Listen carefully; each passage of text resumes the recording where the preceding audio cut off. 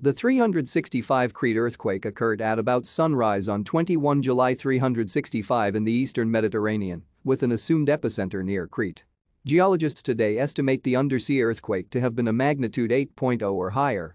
It caused widespread destruction in central and southern Diocese of Macedonia, Africa, Proconsularis, Egypt, Cyprus, Sicily, and Hispania. On Crete, nearly all towns were destroyed. The earthquake was followed by a tsunami which devastated the southern and eastern coasts of the Mediterranean, particularly Libya, Alexandria, and the Nile Delta, killing thousands and hurling ships 3 kilometers inland. The quake left a deep impression on the late antique mind, and numerous writers of the time referred to the event in their works. Recent geological studies view the 365 Crete earthquake in connection with a clustering of major seismic activity in the eastern Mediterranean between the 4th and 6th centuries, which may have reflected a reactivation of all major plate boundaries in the region. Thank you for watching. Like and subscribe if you would like to view more of our videos. Have a nice day.